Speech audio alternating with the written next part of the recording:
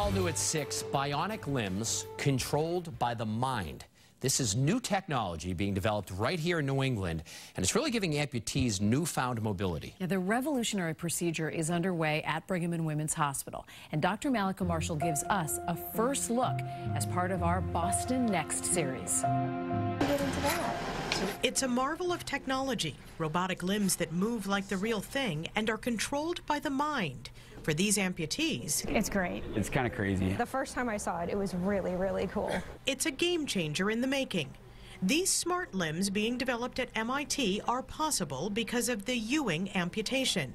The procedure, developed between MIT and Brigham and Women's Hospital, protects the nerves and muscles so the limb can continue to communicate with the brain. So being both the scientist and the user, I have advantages that other people don't have.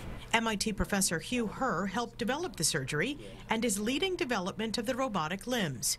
He's also a double amputee himself. My legs are basically power tooled. So I go home at night and I put my batteries into a charger. Herr uses a form of robotic limbs. But what's different about the smart limbs is that the Ewing amputation allows the brain to control the machine. When we did our first human patient and we put the bionic limb on him, and we saw natural movements emerging through the mechatronics in natural ways. It was truly exhilarating. So it's sort of like an extension of your body. Rebecca Mann, a Ewing amputee, tried out the robotic leg. Pretending I'm pointing and flexing my foot, and I feel my foot pointing and flexing, and the result of that is that the robot points and flexes. And being able to kind of have something that I can control with my mind still, even though my foot's not there, it brings everything full circle. Brandon Corona injured his leg in Afghanistan and became the first veteran to have the Ewing amputation. It starts to begin to feel like your own limb. He's now training to run the Boston Marathon in 2020. And this September, Rebecca and Brandon ran the Falmouth Road Race with fellow amputee Tammy Jerome. We started together, we finished it together, and we pushed each other to be able to do it. This group was brought together through the Stepping Strong Center, created at the Brigham by the family of marathon bombing survivor Jillian Rennie.